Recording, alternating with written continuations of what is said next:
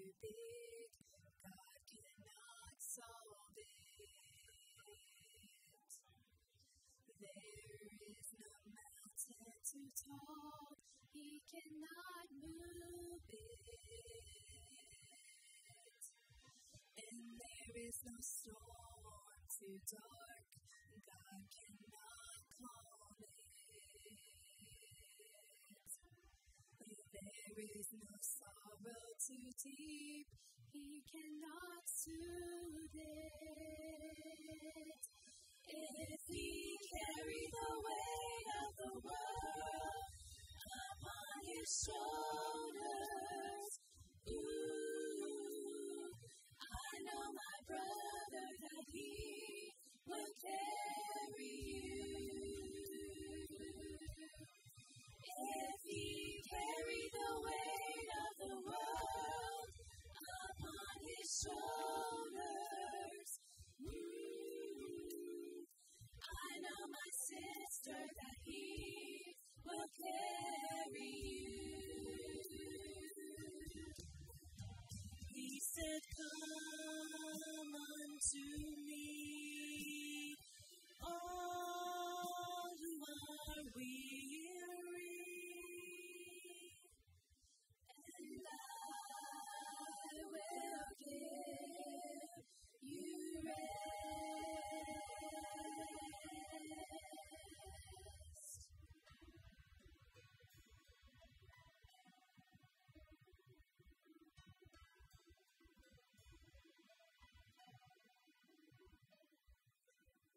There is no problem too big that God cannot solve it.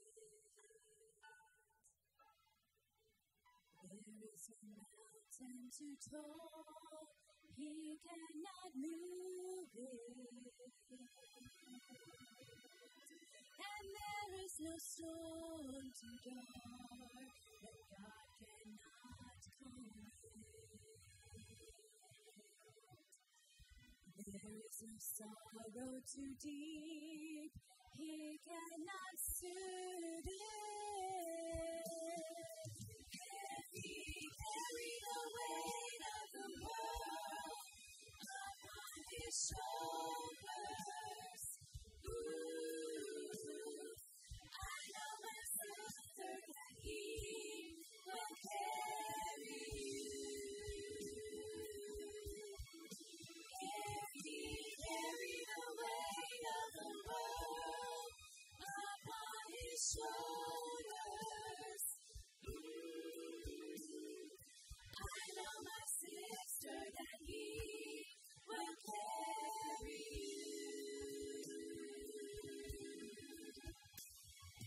I know my brother, I know my sister that He will carry. He will carry you.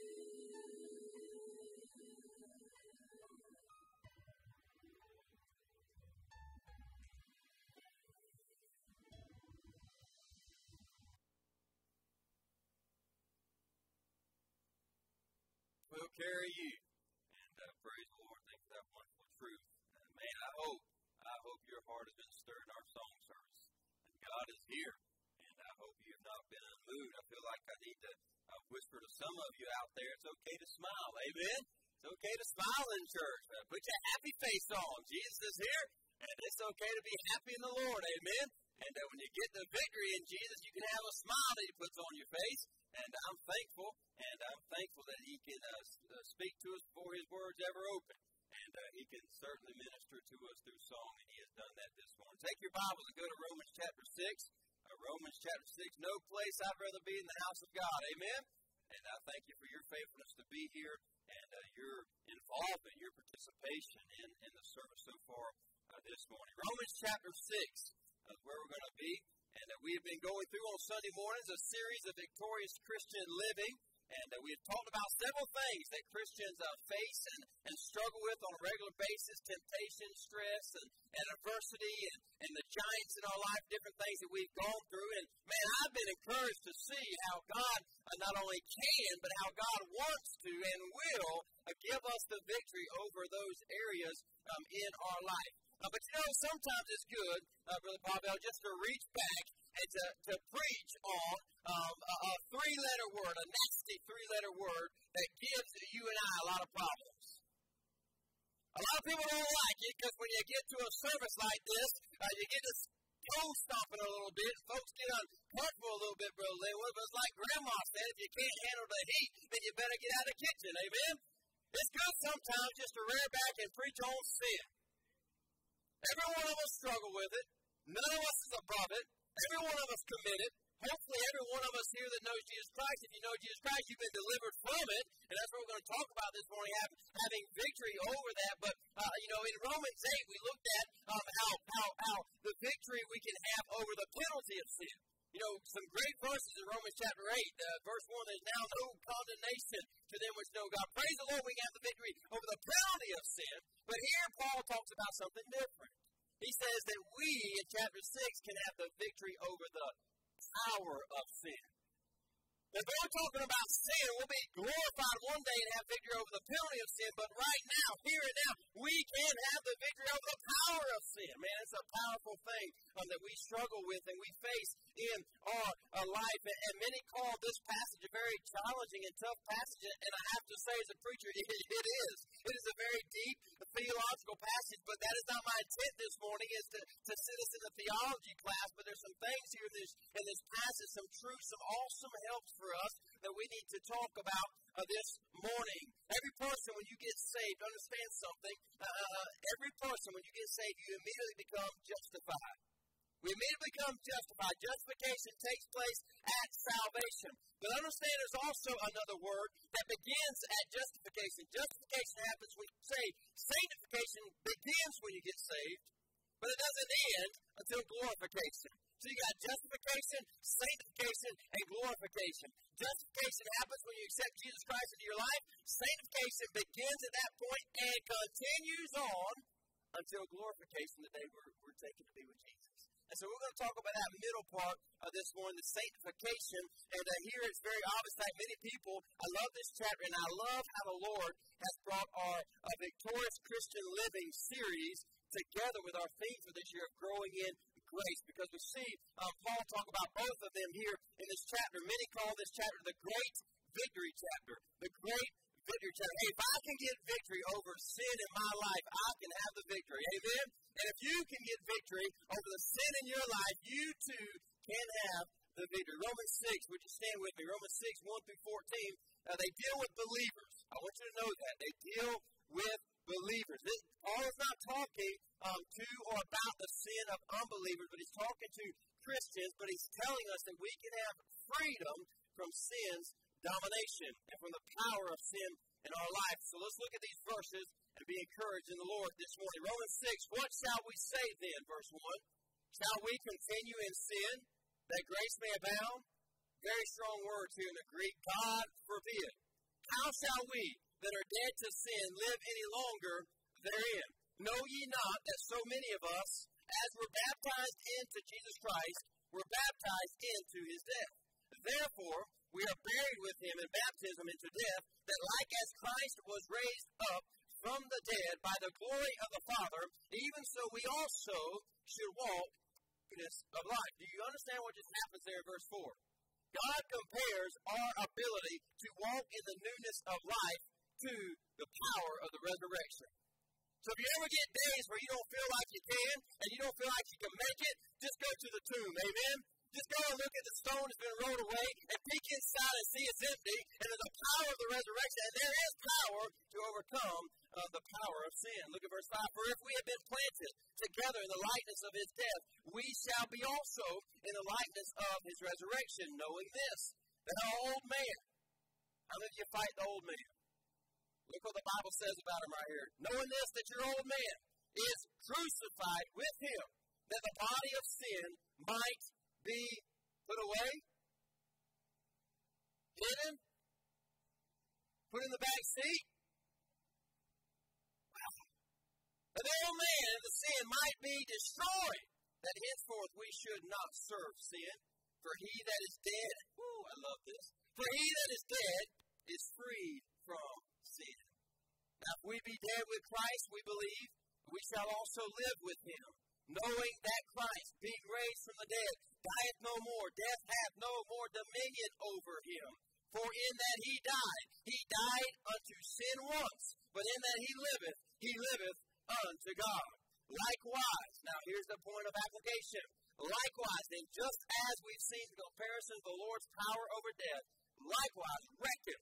That's an important word in the book of Romans. Reckon ye also yourselves to be dead indeed unto sin, but alive unto God through Jesus Christ. There's two parts of that coin. Let not sin, therefore, reign in your mortal body, that ye should obey it in the lust thereof. Neither yield ye your members as instruments of unrighteousness unto sin, but yield yourselves unto God as those that are alive from the dead, and your members as instruments of righteousness unto God. For sin shall not have dominion over you, for ye are not under the law, but under grace. Would you read the first part of verse 14 with me together? For sin shall not have dominion over you. Let's say that together. For sin shall not have dominion over you. Aren't you thankful for that truth? We can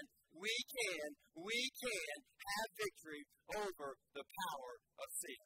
God, would you help us this morning? You've already stirred our hearts, and we've been blessed by your singing, your praise. We've been blessed by the reading of your word. God, I just pray right now you'll fall down on this place. You'll captivate every heart, every mind. Would you eliminate any distractions? Lord, there's someone here this morning that needs victory over sin in their life. Lord, there's someone here this morning that's struggling, that's battling, Lord, whether or not they can make it, whether or not they can live the victorious Christian life. And Lord, I don't know the hearts, but you do. And so, God, I pray that your spirit will fall down on this place. And as I speak to the outer man, you'll speak to the inner man, Lord, this morning, and you'll do the work that you want to do. Oh, God, I pray that your presence will continue to fall upon us. I pray that you'll hide me behind the cross, Lord. It's not about the messenger, it's about the message. And Lord, I don't write the mail, I just deliver it. So, God, I pray that you'll help us all to receive your word as it's coming from your throne, as it truly is. And God, I pray that you will do the work in our hearts this morning that you desire to draw us all closer to yourself so that we too may be more like you. It's in your Son's precious name we pray and ask these things. And amen. Thank you for so kindly standing.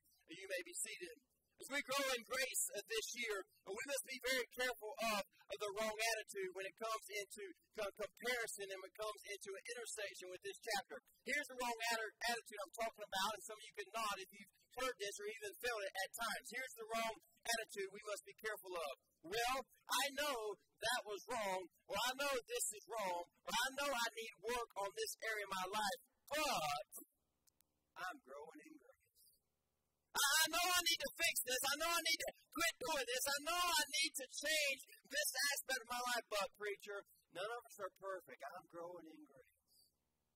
Well, I'm thankful we're all growing in grace. And sadly, though, many people in Christianity have taken this unbiblical approach. They participate in their sin with the attitude that they are human and that God's grace will forgive them. Now, how many of you know, and we'll just get this out of the way and up on the platform this morning, how many of you know we are forgiven by God's grace? Amen? And His grace can forgive us of all of our sin, but His grace and His abundance, what Paul is saying here, and I'm going to unfold this, but what Paul is saying here is because of His abundant grace, that does not mean that we can continue to live in sin.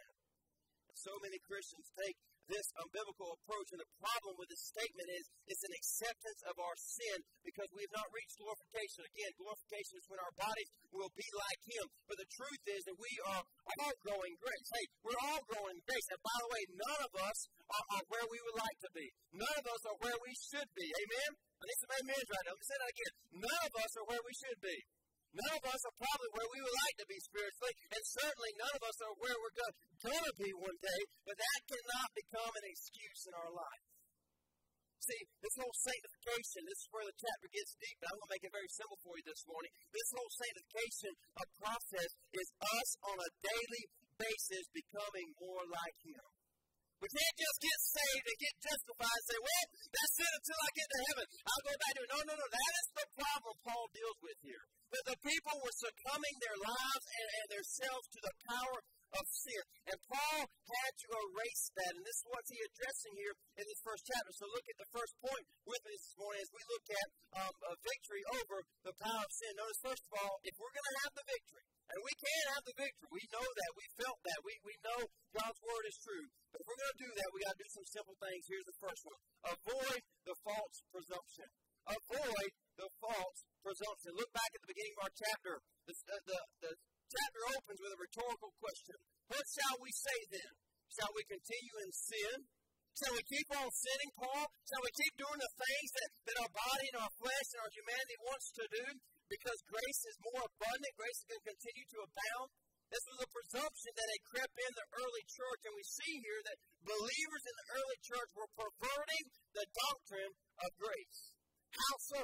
They imposed upon the grace that they freely received, and they said, because we freely receive this grace, and it is in overabundance, then we're going to continue to live in our sin.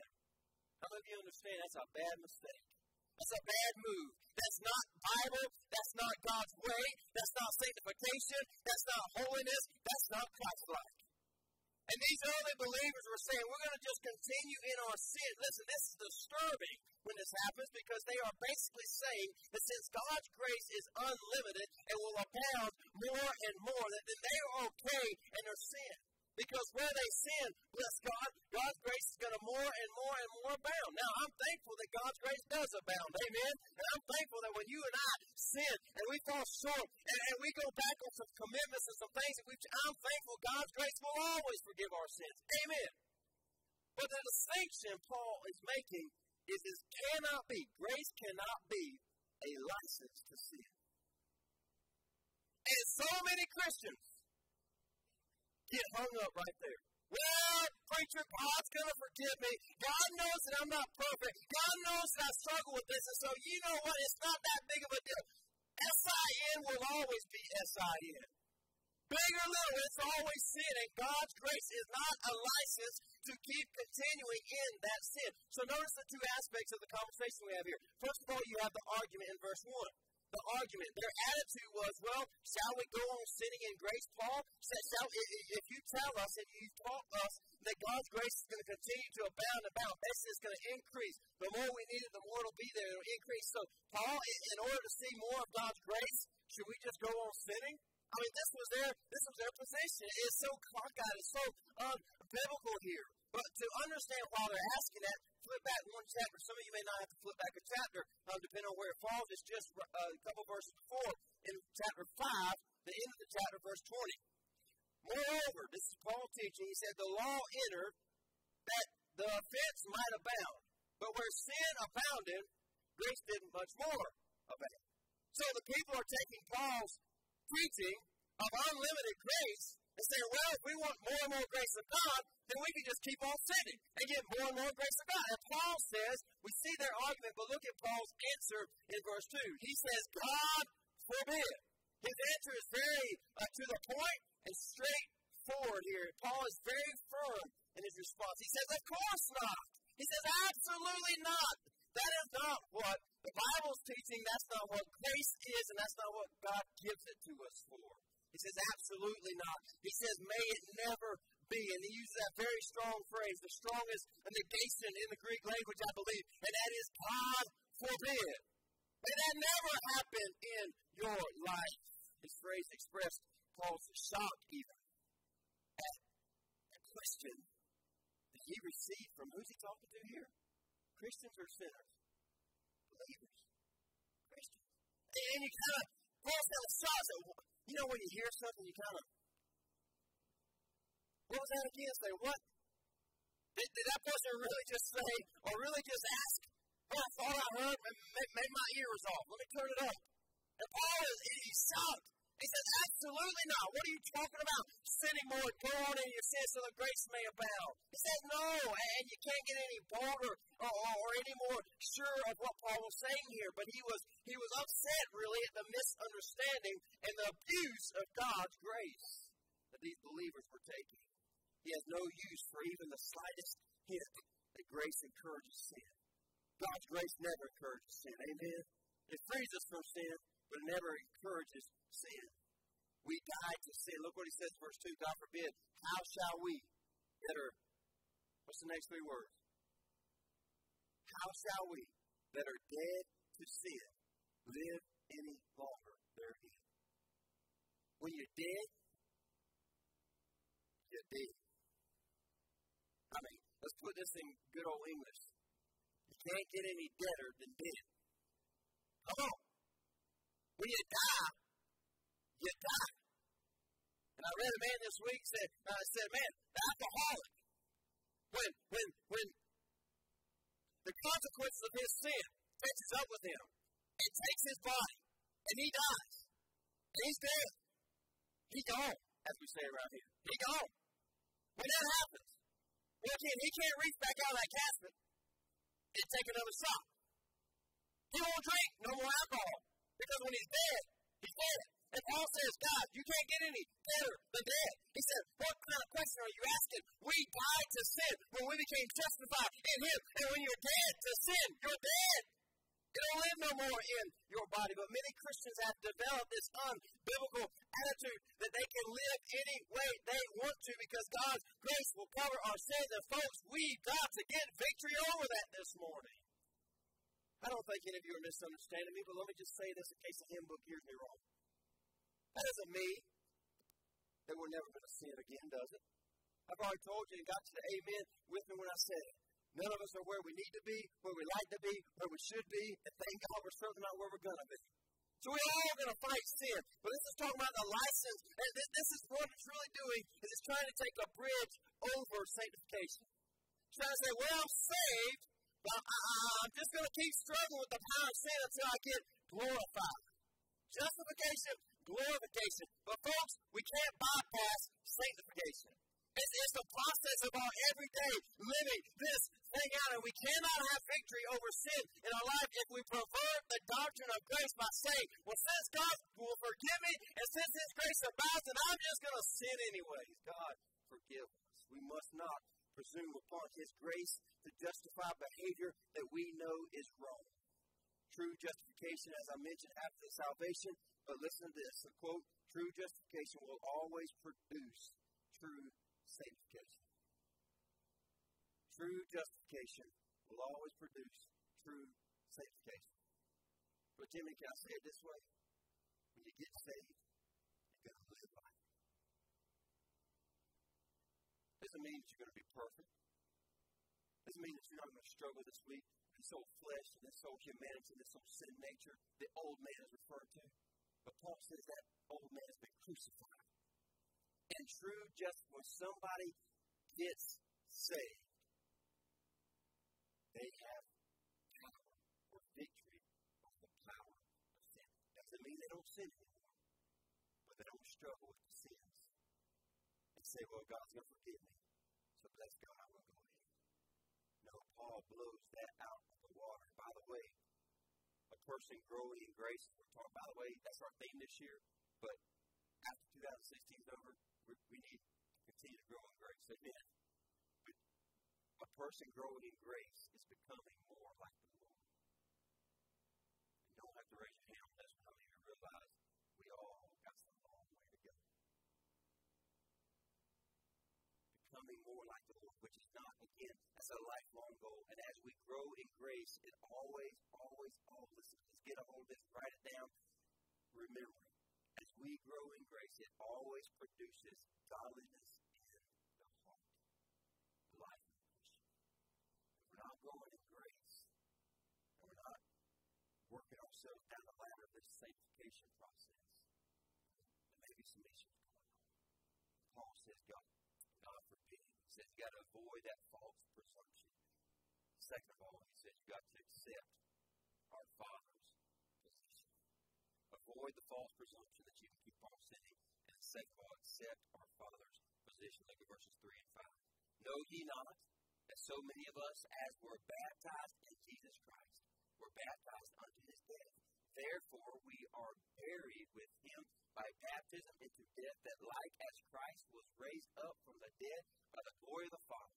Here's the connection. Even so, we also should walk in newness of life. For if I have been planted together in the likeness of his death, we shall be also in the likeness of his resurrection. Oh, the beautiful picture, oh, the beautiful truth that is here in this passage that Paul gives us. And it could be the thing that helps us, that this alone could be the thing. When we realize we got to accept our Father's position, this could be the thing that helps us get the victory over the sin in our life. Look at all the times Paul says in him or with him. In fact, I challenge you to do this afternoon, sometime this week. Go back through this passage and underline or highlight, if you don't mind, all the times that you see the phrase in him or with him. In him or with him. And just notice the emphasis Paul is giving. You see, the picture that he gives here is a very practical and provided illustration, and that is of baptism.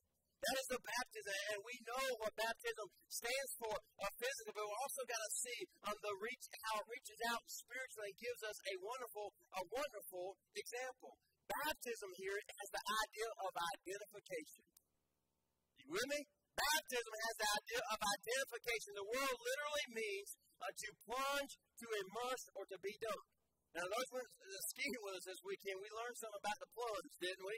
All right, there on the tube, and we all took a plunge, but we didn't quite take a plunge like Paul's talking about here. We know that baptism is by immersion in a complete covering to fully dunk, to explain what happens there. And this is a powerful symbol of the means God has given us, listen, to gain the victory over the sin. If you can hear us, and we try to mic when we have baptism, we say buried, as they're going down, buried in the likeness of his death. Okay? So right there, now we know salvation and the old man is not washed away by the water. Amen? That's already happened. That's just baptism is an outward expression of what's already took place in the inside. But this is an illustration. Baptism is an illustration that way we have buried ourselves in the likeness of his death. We're getting rid of the old man. We're putting him to death. We're crucifying him, as the Bible says. It pictures the fact that we are now dead to the old man. And again, that begins at justification. That begins at salvation. And when it happens in the baptismal, it's just a picture of that. But the old man and his evil ways are now dead in Jesus. We have got to live that out, church family. We have got to accept the Father's position, and before we can accept the in him and the with him, the old him has to be buried. He's got to be crucified. We've got to put him to a complete death. But then notice how the illustration goes on, because baptism certainly doesn't stop there, amen? It also pictures the resurrection process. When we bring an individual up, as they're going down, we say buried in the likeness of his death, and then coming up, we say, well, by the way, the coming up part's an important part, amen? Ever been in a church where you preacher baptized somebody and just kept them there? The feet start coming up, kicking, water starts going everywhere. It's an important part to bring them back up, amen? And so we say, in the power of his resurrection, and we bring them back up. And just as no preacher, hopefully, will not, unless he's not liking somebody else, just in case a preacher would put somebody down in the water and not bring them up, he said, my great, get that person out of the water, get them up. But spiritually, how many Christians do we have laying under the water? Paul says, hey, the old man is dead. He has been crucified. But the illustration he gives a baptism saying, because, hey, this is the pivotal point for our victory. If you ever feel I can't do it, I can't make it, I can't conquer the sin, yes, you can. Why? Because Jesus conquered the grave. Amen? He says, just as he was buried and is dead now, he is alive. And when we get saved, we're justified, and the sanctification process begins. And we are to become more and more like Jesus every day. And when we realize that the old man is buried, we can accept our Father's position. We are in him. We are with him. Look at verse 5 of the illustration here I want to give you. For if we have been planted. The word planted there is an interesting word, and there's two illustrations I can give you. One is there's actually a plant that the story behind it is that there's not a good root system. And we've talked a lot about roots in the last 12, 13 months, but there's not a lot of root system. But under the ground, probably what this plant will do is it'll reach out and it'll intertwine itself with other plants like it. It can't grow anywhere. And it can't grow alone. Oh, boy, this is good. But that's the underground. It reaches out and it intertwines with other like-minded, if you will, plants. And therefore gets strength. Then as it sprouts up and grows up, guess what it does above ground? It reaches out and it intertwines with the same plants above ground. And so that when the winds come and the sins come and the tough times comes, it has the strength Hey, listen. We're intertwined with the King of Kings and the Lord of Lords. We are in Him. We are with Him. Just like Siamese twins. Hey, listen. They're conjoined inside. They're conjoined outside. Amen. Any way you look at them, any way they come, they're always together. And if we'll get ourselves intertwined with the King of Kings and the Lord of Lords, the author of this book, I'm telling you, we will have victory over the power of sin. If we keep trying to branch out on our own, and if we keep trying to say, well, this flesh, this sin, yes, you can. Yes, you can have victory over the power of sin.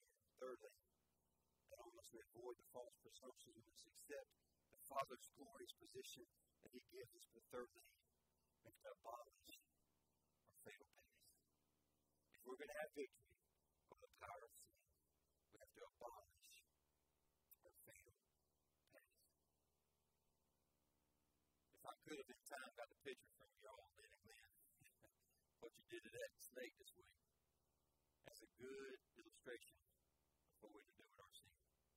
Now, you played with it a little bit, so I don't recommend playing with your sin, but he had it in those long, some kind of super shears cutters, and they were long. He didn't get close to that thing. They were long, okay? But he had that thing around his neck. Let me tell you something. We need to abolish. It's been done at Calvary, but we need to get the victory. Our old man, our old sin, just like the head of that snake, needs to be completely cut off. Needs to be abolished. We've got to abolish our fatal past. Look at verses 6 through 10 quickly. Knowing this, that our old man is what? Crucified with Him. There's one of the phrases you can go ahead and underline. Crucified with Him, that the body of sin might be. I had you say it earlier. Say it with me again. The body of sin might be destroyed, utterly destroyed, wiped out, not put to the side, not put around where you can reach out and grab it, but completely gone. Look at verse 8. Now if he's saying, now you're dead with Christ, then we believe that we shall also live with Him. Go back to verse 7. For he that is dead is free from sin. If you agree with this statement, or in order to say yes, say amen when I ask this. Are you saved? Did the old man die? Come on, that was weak. Let's try that again. Let's get on this side. Are you saved? When you got saved, did the old man die? Then are you freed from sin? Does that mean we're going to live perfection until we get to heaven? No! Trick question. No! But we're freed from the power of sin. I'm telling you, Paul got hung up here, and I can get hung up here because so many Christians are trying to live the victorious Christian life, but they're still wearing chains. And they're walking around, and they don't seem to be getting anywhere with Jesus because they haven't realized the freedom that we have in Jesus. And we haven't truly abolished the fatal past, our sin nature, that old man. Listen, in this chapter alone, 10 times it's referred to as being dead to sin, being dead to sin, being dead to sin. Listen, we are more than conquerors, and because we accepted the Father's position at justification, then we can have power over the victory of sin. And if Paul's getting any message across here, it is to realize we are dead to the old man. We are dead to the old sinful nature. 10 times here, he gets the message across really clear that being in Christ, we are dead to sin. And listen, forever dead. Amen? Forever dead. Ain't no deader than dead. No alcoholic is going to reach out after he's dead and take another drink. Therefore, we can have the power over sin. Think about the process of burying someone. He's deceased. My mind goes to the last family that we did, my grandmother. And we gathered around that graveside service, and I had the honor of, with all of the preachers in the family, I felt really honored, but I was able to give the message there at the graveside. And then we stood around afterwards, and the men came in after they asked if it was okay, and they began the process of closing everything up and beginning those doors. Listen, when a loved one, a friend, passes and is deceased, and that process happens, folks, if they're saved, they're already alive and they knew in heaven, amen. But their body, this old vessel's been carrying around, the soul within, folks, it's gone. It's dead. It's been abolished. It's not coming back. Be it sin before salvation. Think of it this way. Before salvation, sin had dominion over us. It did. Nobody will like to think of whether you saved early or late. Before salvation, sin had dominion over us. But now, after Christ, after we accept the Father's position, after we become in Him or with Him, sin no longer reigns. Sin no longer has power. Sin no longer has control of us. We must abolish it and put it to death. Let me give you this illustration. I think I have time, then I'll give you the last point. A preacher friend shared a video. It seems like a while back, maybe a month or so ago. Shared a video of a lady coming in from counseling. And one thing pastors need to help their flock do is counsel. And I think every preacher would agree with the statement I'm about to make. The best counseling I'm going to do is to be right there behind that desk. You know, I'm amazed over and over again with how people over the years go to pastors for help on situations that have been dealt with from right here behind this desk, but they weren't out there to receive victory they could have gotten, but they didn't reach out. So, anyways, he posted this video of a lady that comes for help. And the video is more humorous than I will present this morning, but I just want to get the truth across. And the lady comes in, Pavel, and she sits down, and the guy's very direct with her. Some of you may have seen this, I don't know. The guy's very direct with her. He says, all right, he says, I got 5 minutes. He said, I only charge $5. He said, 5 minutes after that, anything after 5 minutes is free. So she's like, wow, this is a pretty cool deal. I get all my problems solved here today. Then he looks at her and says, but I never go past 5 minutes. He says, so I'm going to start the clock, and I want you to begin. Tell me your problems and why you've come in here. So he sits down and she says, well, she says, I have this fear of being buried alive.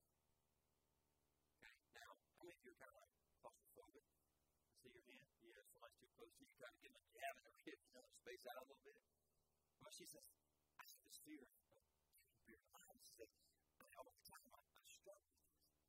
So he listened. And he let her talk, and he let her tell him how it began and how she struggles with it and all this kind of stuff. And he just listened. And she goes on after they deal with this, and she mentions some other things. But she was talking about this buried alive, and kind of sat back, and he asked a question or two. And then Becky, fear was kind of coming over her face. She says, what do I do? He said, all right, I got an answer. He said, I've actually got an answer for you to fix this problem. So she started reaching in her pocket. She said, do I need to write this down? He said, well, it's only 2 words. We find that people can usually remember 2 words. So she has it, and he leans over his desk with this. He looks at it and says, stop it! Just like that. And just like Becky jumped, this lady's sitting in her chair, and she says, she jumps back, and she says, do what? And he said, stop it! And she says, stop it. And he said, yeah. He said, you want victory over the fear of being buried alive? She said, she's like trembling. Said, yeah. And he says, okay, stop it. He said, stop fearing that you're going to be buried alive. And he sits back down and calms down and says, all right, next problem. Or he said, if he actually said, well, that was only 3 minutes. He said, we're done. He said, I need $5. She said, well, and you don't get changed, by the way. So she said, well, since I got 2 more minutes, I got a couple more questions. So she asked a couple more things about things she struggled with. And you can guess it. He looks at her, a little more calm this time, and says, stop it. She says, no, I'm struggling with this anger. He said, stop it. He said, you came for victory today, right? She said, well, yeah. He said, then stop it. He said, you want to leave my office with the same problem? She said, no, I don't want to have the same problem. Then stop it. And she mentioned a sin. He said, stop it. And she went on and mentioned another struggle she was having. He said, stop it. And she's looking back, and she looks back at him one time, and actually says, you stop it. Just like that. She was fed up. And he said, well, don't you want victory over the sin? I'm not hollering in your face, brother. I might get knocked back up to the stage. She said, yeah. And he said, just stop it there. Stop it. Well, practice that with me on 3. Let's say stop. I'm serious. 1, 2, 3. There you go. Some of y'all got the little tune going. Listen, Some of you need to learn how to say that. Some of us need to learn how to do it. Come on now. Little humor, if you get across the point, you're struggling with sin, stop it. Stop it. If the devil's defeating you with the sin in your life, stop it. I mean, it doesn't get much more easier. You continually go back to something that's hurting yourself. Stop it! Buddy, you're being so good. Quit. You stop it. But seriously, church, stop it. Learn to say it. And next time somebody comes to you and they want to, whatever, look at it and say, stop it. Stop it. Quit. The Paul says you got to abolish the old man. And if you want victory in your twisted life, then just stop the sin. Amen? Rob, you can't see me here, can you? Okay, just check. Good. Good spot to adjust my time. Stop it. Stop it. You're struggling with sin, stop it. You got a sin that's taking you, stop it. Stop it. She didn't like that advice that day. Just part of the best you can get. You're struggling with something, stop it. The sin keeps reoccurring, stop it. Preacher, I can't. Oh, I beg you. Because just as he had power over the resurrection and coming out of the grave, Paul likens it to all power over sin. So if you don't think you can have power over sin, then you may have the wrong view of the resurrection. Amen. We can have the power. We can have the power. Look at the last part and we'll close. We've got to activate his free power. Talk about power. I'll try to be done in 5 minutes. Pray for a miracle. I'll be here for Sunday school for that. At least I got the Bible for 5 minutes left. Amen. We've got to activate his free power. Now, use the word activate there because when you look at the word reckon, I told you it's important. I think it shows up 19 times in the book of Romans alone. It's 40 or 60 times in the New Testament. It means, or requires, I should say, take action. We've got to act upon the knowledge we know.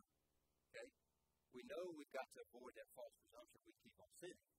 Bless God, we know because we're saved, we've been accepted in the Father's position. Amen. We know that at Calvary, the old man has been abolished. We've abolished our fatal past. Now, let's activate his free power. This power is made available to us based on his resurrection. So the idea behind the phrase is that we have to act on it. We have to put something into action here. When Jesus rose from the grave, listen, folks, he completely conquered death. Okay, I mean, he acted upon it. It's not just a story we tell. It's not just a gathering we have. I'm coming around Resurrection Sunday. It's an actual event. It actually happened. He acted upon his resurrection. Think about Lazarus when he goes to the grave. And everybody's mourning. 4 days late, Lord. You're 4 days late if you'd only been here earlier. Well, listen, when he says Lazarus, come forth, Lazarus didn't keep snoozing. Amen?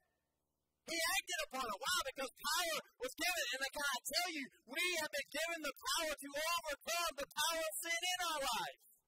But we've got to activate it. We've got to activate it. I can tell you one thing Lazarus didn't do. He didn't walk out of that grave and stretch and see the sunshine and say, well, go back in, boys. Go back in. I mean, he took the grave clothes off and he didn't put them back on. He walked out of that grave, and he didn't walk back in. Amen?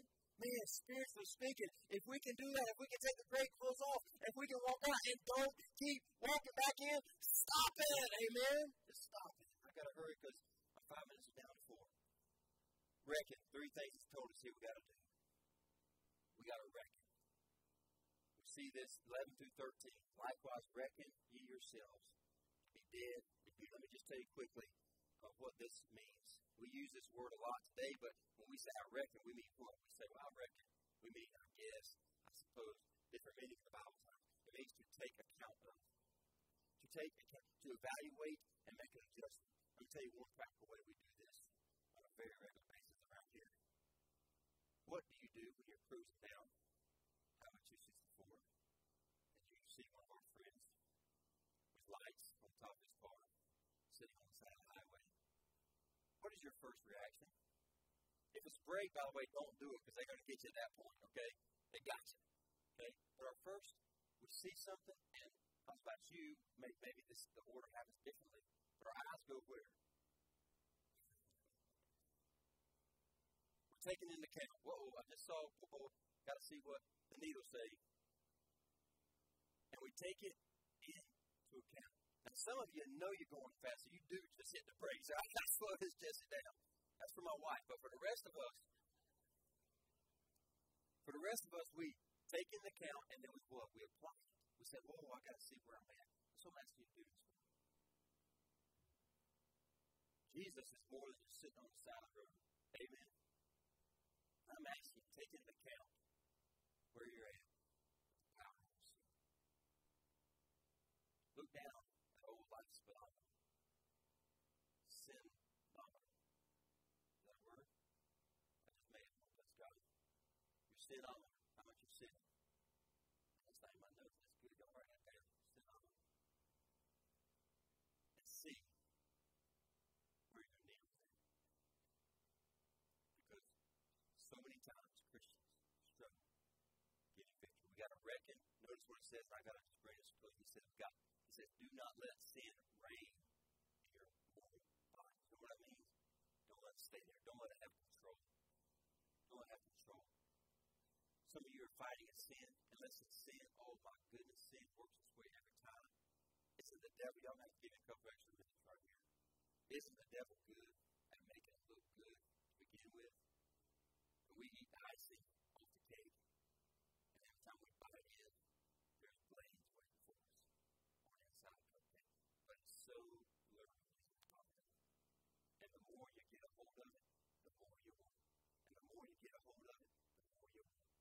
And the more he says, do not let sin reign in your heart. Don't let it have control. Don't let it have control. If he was writing this letter here today, he would say, stop it in this passage. Stop it. Don't let sin reign. We've got to reckon. We can't let it reign. Then notice that. I'm skipping through some stuff. Notice thirdly, we've got to yield. But it's something we've got to negate first. Verse 13 says, neither yield your members as instruments to God or to the devil to sin. The structure of this phrase in the original language meant to stop an act already in progress. We are not to present ourselves to sin. We are not to allow it to constantly reign in our body or to have control of our body. He says, yield not your instruments. Now, I don't have to mention sin. I don't have to mention the instruments of our body because the Holy Spirit already has to your heart. But what Paul does say, don't present the instruments of your body to be used for sin. This is the O me part of the message, okay? We've got some amens in there. You've been right with me this morning. I thank you for that. But this is the O me. Don't present members of our body to be used the wrong way, sinfully.